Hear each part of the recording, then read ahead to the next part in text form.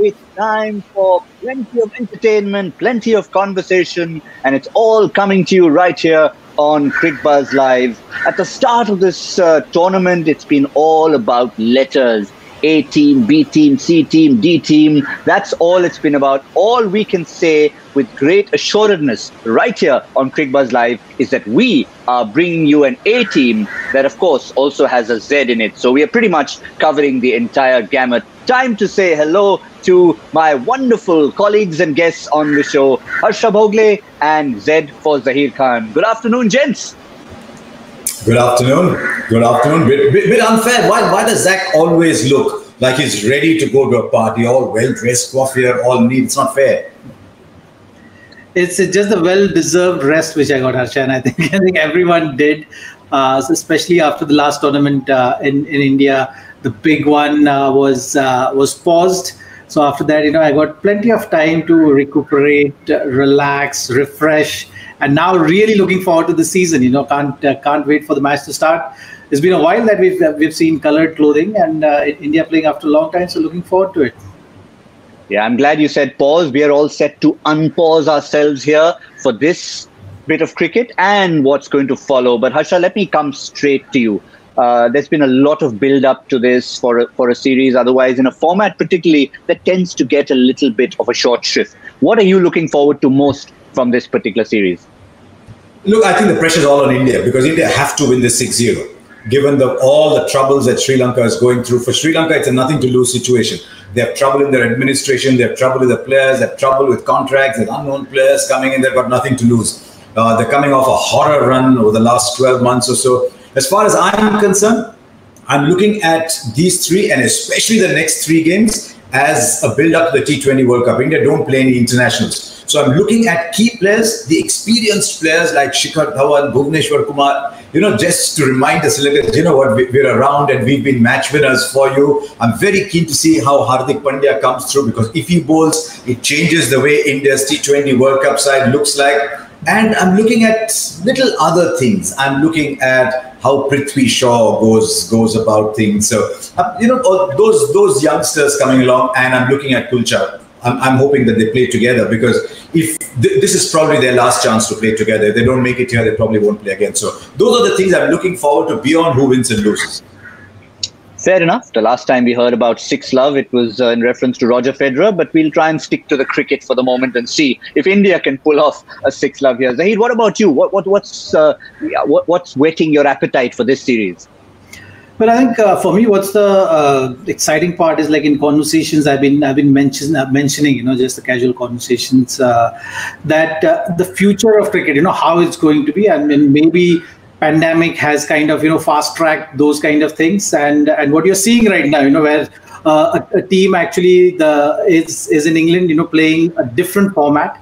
The squad is there. That squad is also strong enough for Indian team, and then there's a squad in Sri Lanka. So I think this is a glimpse of future. And future has come to us much more faster than expected. Cricket has been evolving. I felt that this series is in that sense maybe going to be a hallmark series. Where a team is actually touring a different country and a team is gone and played a different series, different format. So I feel from the cricketing point of view, going forward, you'll see more of this. You'll see specialists playing a specialist, what they're specialized in, a particular format, and the players who are playing across the formats will possibly have the choice to make, which format they want to opt for. Or in some cases, the board might say that, okay, this is the important series. We want our key players to be participant of that series. So from that point of view, I'm very excited to see how the series goes. Yeah, he makes a very valid point, Gautam, because look at, say, teams like West Indies, look at even England, Australia have done it in the past. There's already a differentiation emerging. So from a purely commercial point of view, and I know everyone gets emotionally involved with the game, but the game is run commercially. From a commercial point of view, to have two Indian teams playing at the same time throws open all kinds of possibilities.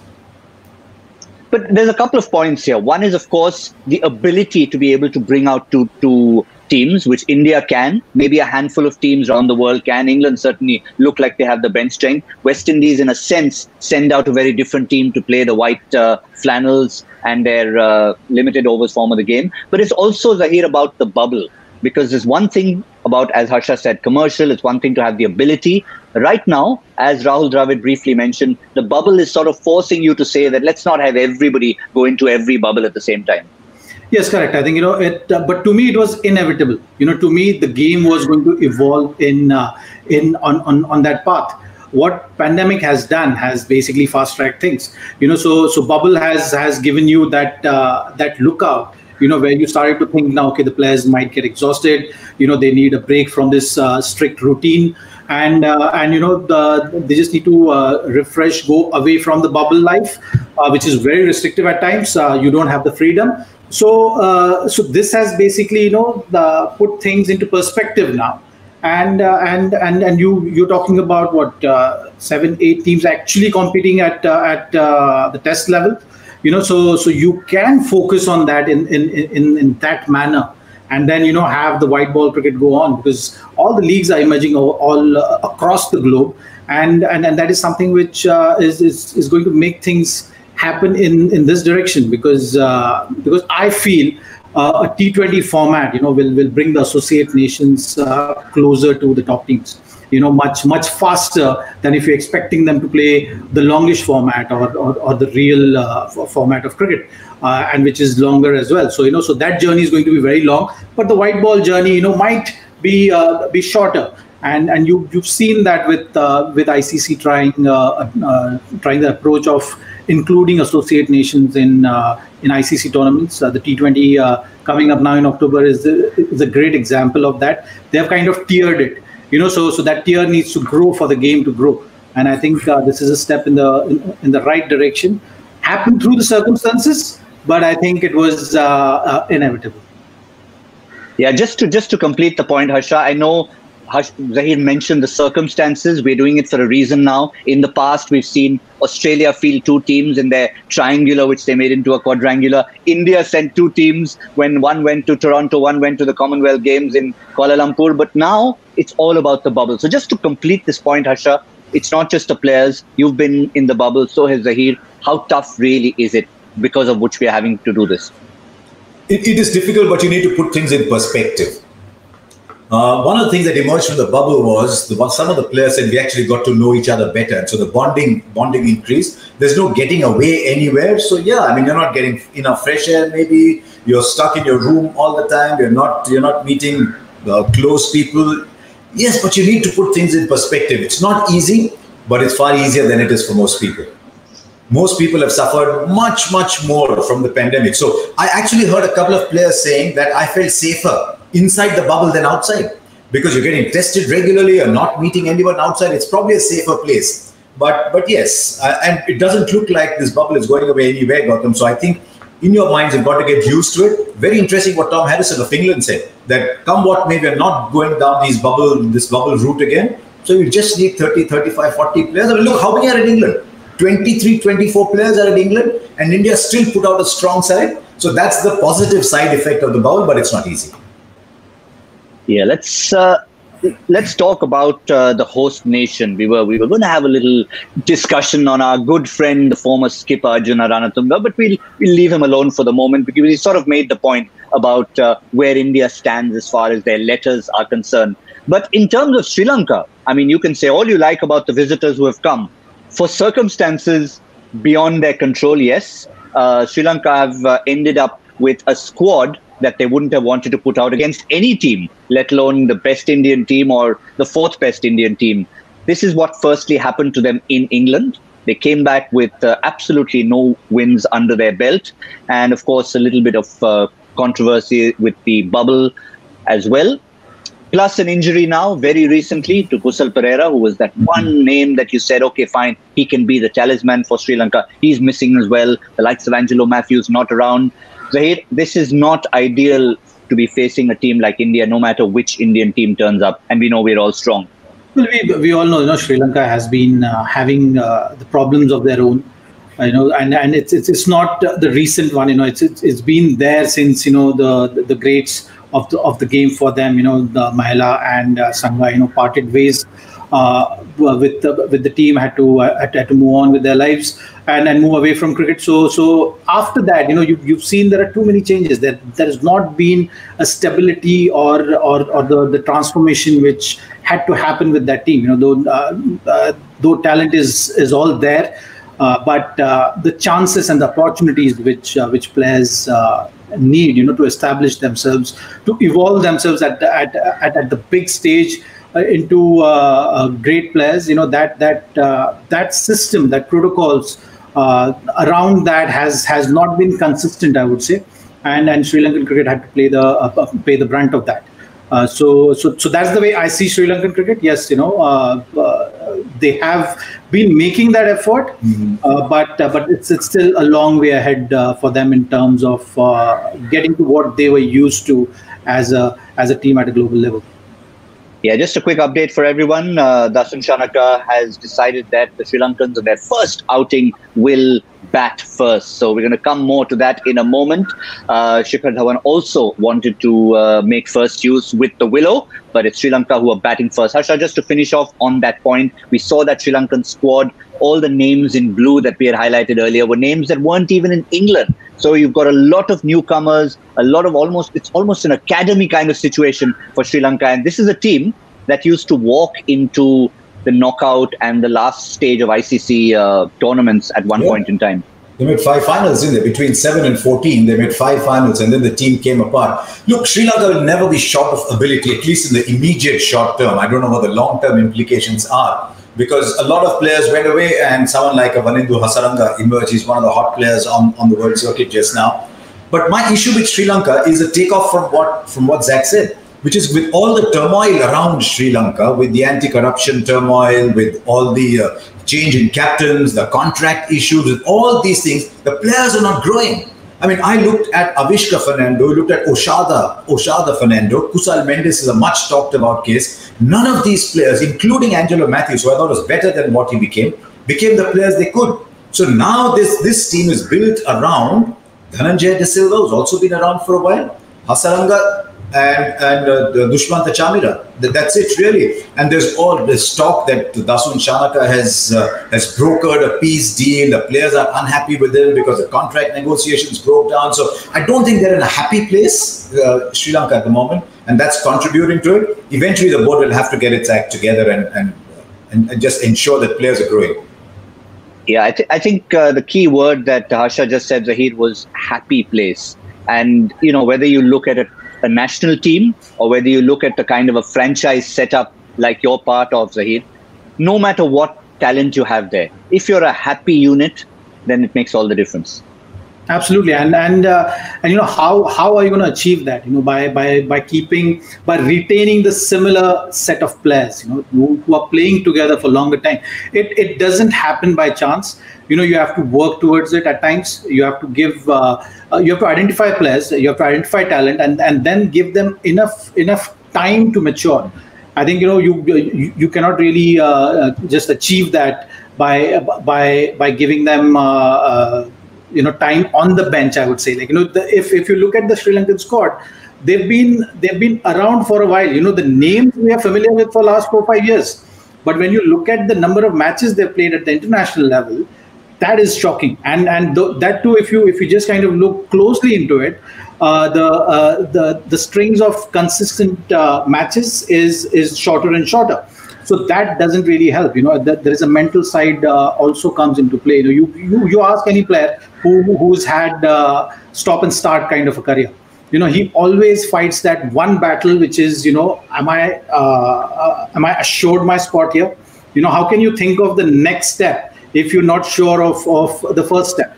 So that is something which has been happening with them, which I think the administration is looking closely to change. And if they are going in with that kind of approach, then slowly things will fall into place. Because when you look at this Sri Lankan side, they have enough role models to look at. They have history which they can take pride in.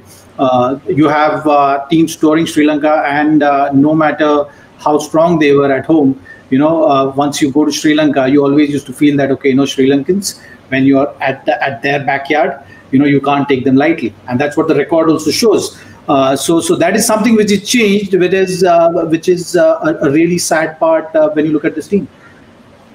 Yeah, certainly is. We can obviously very shortly start talking about the possible combinations. One thing, given that it's lunchtime, that will always interest me, and that depends on your choice of cuisine, is if we're going to have kulcha for lunch today or not. And I have a suspicion we might, but we'll come to that in a moment. In fact, maybe we can confirm that and maybe kick off a discussion on that, Harsha. Yes, for the first time since World Cup 2019 in an ODI, they come together.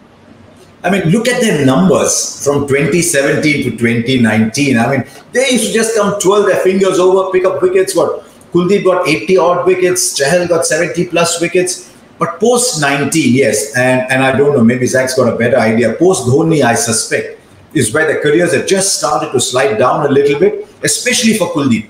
And I think he's got to play each of these 3 games purely to tell us and to tell himself, does he now belong at this level, or does he have to go back, do something and come back? You have to give him these 3 games, given how good he's been over the years for India. And Chahal's also hit a bit of a plateau. So, this kind of side, this kind of setup, relatively less pressure. If they can flower here, then it could kick off their careers. If they don't do well here, they're struggling. I mean, I looked at economy rates. Kuldeep has hardly played, and even Chahal's got economy rates in T20 upwards of 9 in recent times, upwards of 6 in ODI cricket or thereabouts. So I'm very happy that they're together. And if Hardik can bowl a little bit, then it takes a little pressure off the lead of the 5 lead bowlers. So I'm very happy for those 2.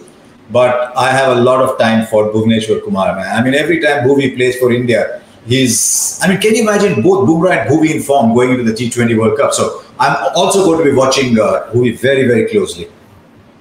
But before we look at Bhuvi, just a quick reaction on the mental aspect. We talked a lot about Kuldeep Yadav, Zaheer. There was talk about Mumbai Indians maybe wanting to get him into their fold. It's really him being nurtured as an individual that's as important as what actually comes out of that hand. But when you're talking about kulcha together, I think there are various factors which actually led to where things went with them, as a bowling pair. To start with, one of them needed to really bat well, for the other to support in the playing 11. So that's how it all started. To achieve the right balance, you as team management, you started to make that call of okay, just playing one. Which in turn was affecting them together, because they were bowling brilliantly in partnership. And one of the main reasons was you have one bowler who is slow through the air, who likes to give a lot of air, which is Kuldeep, and then you have Chahal, who is smart and really on the money, when it comes to analyzing the batter or understanding a situation. So in partnership, they were actually working very well.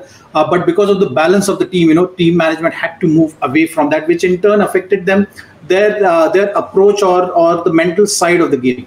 With Kuldeep, I felt, as he evolved and as he moved along in his career, he kind of started to get confused around, whether he wants to be that bowler who is going to be at times expensive but consistently going to pick wickets. Maybe no one really had that kind of confidence chat with him, where you say that, okay, fine, this is the style of your bowling. At times you're going to be expensive, at times you might not take wickets, but as a team we are looking you to just be this sort of a bowler. This is what you're bringing to the table. In reality, what happened was, he was maybe forced to change his bowling style, and maybe the talks was more around, oh, he's slow through the air, he's not doing A, B, C, D, and he needs to get better at that. And he started his journey on that. So rather than focusing on what has been his strength, he kind of went in the other direction, and then realized that, okay, the performances are not falling in place, and then the pressure starts to get to him as a player, and now he has to make a call. But to make that call, you already are under pressure of international cricket. Now what do you do? So that has been the story with Kuldeep. He tried going back to that, but then in the process of changing these other things, you have kind of compromised what your strength was. So I think he went through that dilemma of what his strengths really is and what he is as a bowler. So that confusion has taken its toll, and what you've seen in the last maybe a year or so was that confusion.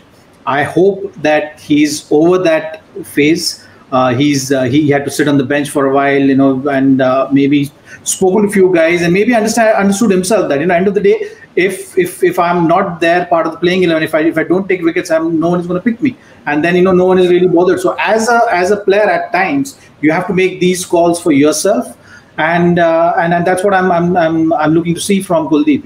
How he's approaching the game. And you can see it, when he's going to take the field. If he's playing today, then we'll be able to see what kind of bowler or what kind of career graph you will see for him going on from here. There's also gotten some collateral damage there, I think, with Hardik's injury.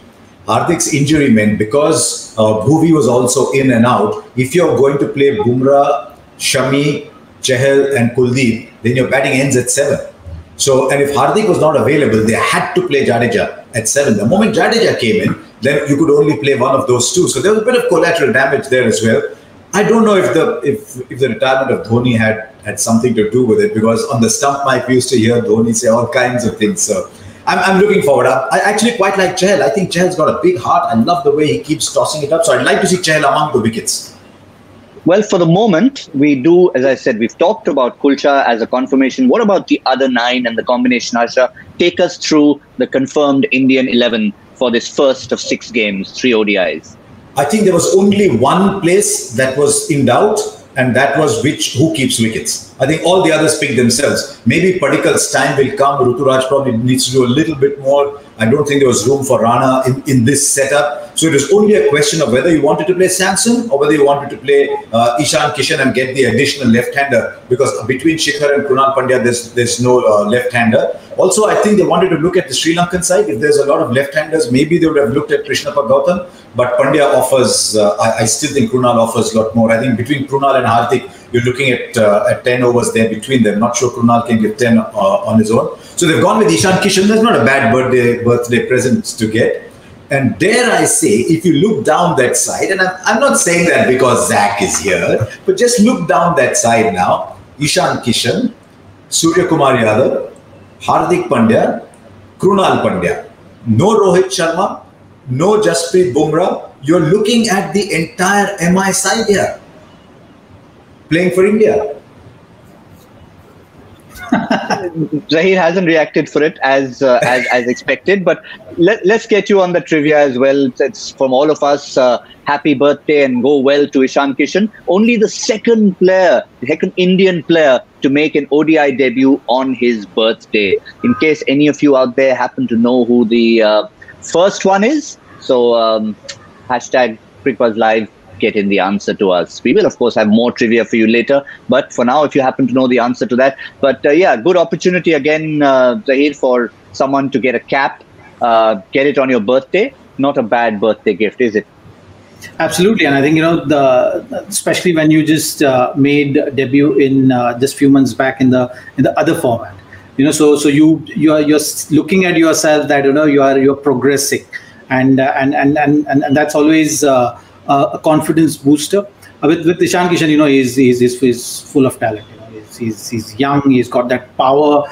He's wicket keeper. So I think for Indian cricket on the whole, when you're looking at Rishabh Pant as well, somewhere when you kind of put things together in say last year or so, he kind of knew. Rishabh also knew that someone is there who is going to push him to claim his spot, to cement his spot at the international level.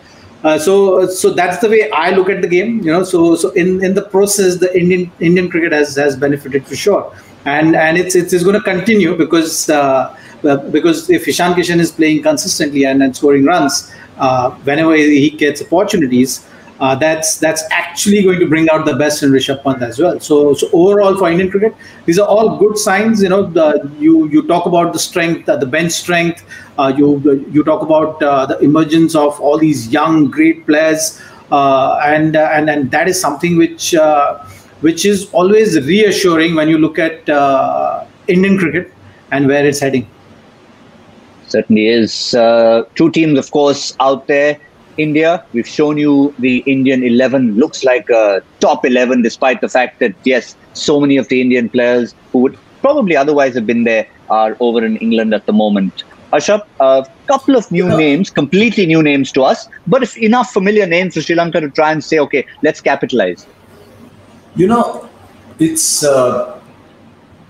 see who's not in that side straight away. When we went to Sri Lanka in 2017, we saw Akhil Dhananjaya. We thought it's going to be a really good player. He doesn't even make this side. And the other very bright talent they're talking about is Pathum Nissanka. Averages 60 plus in first-class cricket in Sri Lanka, but Sri Lankan first-class cricket has been diluted in recent times. So all these players, you look at Bhanuka, you look at Rajapaksa, they all did well on that tour of Pakistan, where in the T20, Sri Lanka actually won 3-0. There's experience in Chamira, there's experience in Udana, who can tonk at the end. There's batting up to number 8. So there's ability there. I think there's talent there. We don't know how good this talent is against high-quality opposition. I'm interested in batting first. Because if there's any talk of the dew in Sri Lanka, or if there's any talk of rain, then the chasing side starts to benefit. So I'm just a little surprised that Sri Lanka batting first. That Shikhar also said he wanted to bat first. Maybe it's the heat and humidity that will take a lot out of them. I don't know. But this Sri Lankan side, I'm telling you, it won't be short on promise. But whether they'll be good enough in terms of match temperament, whether they're happy enough to play, whether they're tough enough, we'll wait and see. Yeah, tough is a key word. Hasaranga would be one person who'd be key, because he's not only coming up as a Sri Lankan player in purely, I mean, I know this is ODIs, but a lot of the T20 franchises around the world are showing interest in him. So he's now becoming an international phenomenon almost, if you have to say so, because I can say from personal experience, the CPL franchises were going really hard, and that's the next big tournament coming up. They were going hard after Hasaranga, and one of them actually has picked him up. So he's going to be a St. Kitts player this year. So he's got something to bring to the Sri Lankan side there. Yeah, the other thing, Dushmantha Chamira has come back into form. I remember a few years ago, there were two emerging fast bowlers that I was excited by. One was in Bangladesh, and it was Taskin Ahmed. He had genuine pace, and this is Dushmantha Chamira.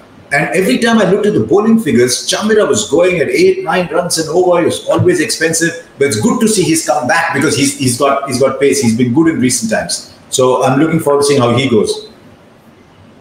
He's too good a bowler, and again, that's one thing which I've been harping on. Like, you got to play more and more matches at the highest level under pressure for you to evolve as a bowler. And I think with Chamira also, he's understood as he was part of the T10 as well. I happened to spend some time with him as well at that stage, and he's a very hardworking, very focused youngster. Can really swing the ball. But at the international level, at times the pressure gets to you, and your body tightens, and then the release gets affected. So I think that was the case with him. Now he's looking more relaxed. His approach while in game, in international games is more assured. And once you do that and put up some performances like that, then your journey becomes easier at that level. You always have to cross that bridge at least, few times, to go levels up. Every time you have to cross one level, you got to be able to cross that bridge. It's combination of both, right? Like, the mental side and the physical side and the performances. At times you don't bowl well, but you still get those wickets. And those wickets maybe, give you that confidence to take things forward and propel you to that next level at this level. Every time we talk about crossing a bridge, and I think of an India-Sri Lanka battle, I imagine the bridge between the tip of our country and the start of the island there. But Harsha, someone you were excited about, and you already mentioned it once on the show. Let's just look at him in a little more detail, Bhuvneshwar Kumar, because yes, we're talking about this particular 3 ODIs, but it's the T20Is, the T20 World Cup that we're talking about, and certainly the spearhead of our attack, like a certain gentleman on the show used to be at one point in time. Look, big player, no doubt. Bhuvneshwar Kumar, big player. If Bhuvi is in form, we've seen what effect he can have on Sunrisers, but if he's in form, he's good for India. And when he came back in that period in between when he was fit, you look at his economy rates in ODI cricket, look at his economy rates in T20 cricket, the matches that he played. around 4.5, 4.7 in ODI cricket, just over 6 in T20 cricket. Plus, he'll give you so much flexibility if him and Bumrah playing together. You could go, if the ball is really hooping around, you go 3 up for Bhuvi, you could go 2 and 2, he could come and bowl in the middle. If Bhuvi is in form, it helps Bumrah as well. So I'm very keen that Bhuvneshwar does well. Plus, he'll give you a little bit of batting. And from what, I don't know him personally very well, Zach probably knows him better, but he strikes me as someone who gives 100% every time. You want those kind of characters in your side. So I'm really hopeful that he stays fit through this and the IPL, because I think he's invaluable for the T20 World Cup. He also looks like a natural leader in a sense, Zaheer, because when there was talk about who might be the captain of India for this series, he would have been one of the contenders, Zaheer. Actually, he must call Zach up. He must call Zach up and say, how do I deal with these niggles? Because Zach has seen enough of those in his time. Well, he has been through a similar kind of journey, isn't it? In the last couple of years, at least, leading up to the World Cup, he was suffering with that groin, back, those kind of issues, which has been keeping him away from playing consistent cricket. I think the Bhuvneshwar Kumar, as a bowler, you are never going to have any doubts. But Bhuvneshwar Kumar, in terms of fitness and how things have been evolving with him, has been a bit of a concern. So every time I look at him, you know what you're going to get out of him if he's there on the field. The question is, how he's going to be on the field more regularly. And, that has been the concern with him in the last 2-3 years, which he himself has at times been frustrated about, and it's understandable. You're doing everything possible. You're spending those months in NCA. You're spending that time with the physios, trainers. You do everything right, and you feel that, okay, now I'm ready to go. Now I'm going to get back. I'm going to start building up from here. What happens is, you again face a setback, and that has been very, very difficult for me also personally in my career at times to deal with, and similar the case with Bhuvneshwar.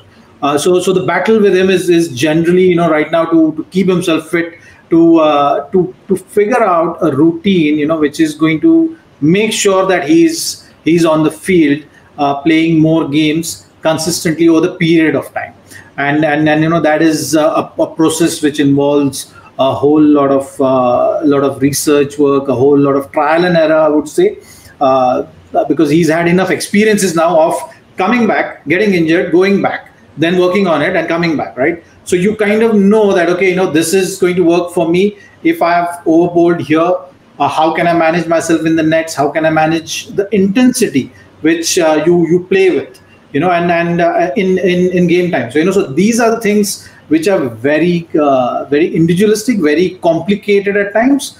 But this is the kind of journey he has in front of him for him to be available more regularly for the Indian team. If there's one word I can pick from everything that is summed up about that whole Bhuvneshwar Kumar situation, it's manage. And I think management of himself as an individual, the injuries, and of course the balance of the white and the red ball, I think that should probably be the key to his next 18 months, Harsha. Look, see how much time he's got now. He finishes here on the 29th. I'd want him to. I'd see how he goes with playing all 6 games. Between now and say the 17th, 18th of September, when the IPL starts, he's got time to work on his fitness and get fitter. I'd like to see how he plays those 7 games. How do SRH handle him, because he's a key for them. How do they handle him? Because between the end of the IPL and the start of the T20 World Cup, there's literally 8-9 days, something like that for India. So he's got to be handled really well going up there, and I guess he knows his body very well. But with Shami is bowling well in T20. Natarajan is coming in and he's available to you. Siraj is coming up really well. But there's something about Bhuvi, simply because he's canny, he can bowl at different stages in the game. There's a nice feel-good factor when Bhuvi is playing. You think, hai wahan pe, So that's a nice feeling. So I hope we can manage him, because he's what now, Zach? He's 31 or thereabouts now. So he's got to really manage himself well from here on. Just to give everybody an update, since we now know the playing 11s for both India and Sri Lanka, Sanju Samson, the reason why he was not in the 11 was because of a medical reason. He sprained his wrist while cutting the cake for Ishan Kishan earlier this morning. No. No, I've heard all kinds of injuries. I mean, I heard someone going out of a series, Mark Boucher, someone, I think, because he cut his finger with a bread knife.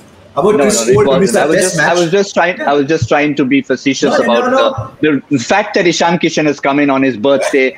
Maybe his birthday cake had something, but it is a ligament. It's a knee injury, ligament knee injury to Sanju Samson, which is why he wasn't even available for selection, which paved the way for Ishan Kishan. It's being tracked by the medical team, but unfortunate, Zaheer, for Sanju to miss out in this manner. He was the first choice. Well, he's been waiting to kickstart his international career. We again is another player who we often speak about. He's been around for like what now, 8-10 years. We've been seeing him in IPL playing those good knocks, and have been waiting for that opportunity at the international level. He's got few now. You can actually see it that he's got a number of opportunities, but something or the other keeps happening, and just kind of not being able to get that consistent match time, I would say, and that is something which we'll have to wait and see, because these are very key elements of anyone's career. And I think Harsha has seen a lot of cricket over the years, and must have seen so many players with so much of talent, and sometimes you feel that God knows what happened, how someone has progressed and someone has not, and these are the things which you can't really explain. I hope it clears up in the next 4 or 5 days. That is available for T20 cricket, because I see both Samson and Ishan Kishan in that T20 side. But just that little story, because why I really took you seriously, England had a fast bowler called Chris Holt who got out of his bed, and you know what you do, you get out of bed, you go, and he pulled an intercostal muscle and was out of the test match. So anything can happen. Fair enough. I didn't know where I was leading when I said that bit on the cake, but yeah, happy birthday, Ishan Kishan. Ligament injury for Sanju Samson, that's why he's not in the side. But some good news for all of you. We've brought you so much on Cricbuzz Live, but now on Cricbuzz Plus, there's something extra and something mouth-watering. Through this entire series, you can get clips of highlights from every single game, and in addition to all the conversation that we're bringing you, all the statistics, the analysis, and of course the ball-by-ball commentary, you can now get these highlights clips. So look out for that on Cricbuzz Plus. That really adds a proper plus to this entire series. But we also brought out a little bit of trivia. We're going to bring you one more bit of trivia. Meanwhile, can we get a quick prediction on a score from both the gentlemen? Zaheer, I'll come to you first. Sri Lanka win the toss, bat first. It's 50 overs. Yeah, let's remind everyone. What's your predicted Sri Lanka score?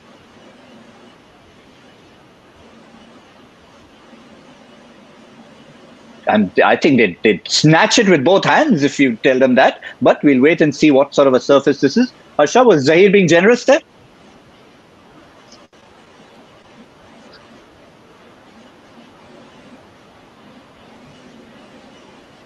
Okay, normally at Cricbuzz you get a lot of runs over there. And if Dew comes in at the end, it may not be enough. I'm still going 238. Chalo. I'm backing India's bowlers. Bhuvi, Chahar, Kulcha to come good. Hardik to bowl a good spell. Krunal slipping it in. I'm going about 238. Chalo.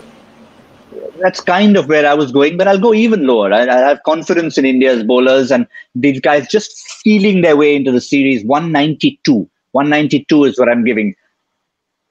I'm feeling generous. 192. I'm feeling for the Indian bowlers. And let's wrap up with a little bit of trivia, the second bit of trivia from today, after who's the second player or the first player to make an ODI debut on his birthday from India. Joy factor question for today, and here it is as we wrap up our first show of the series.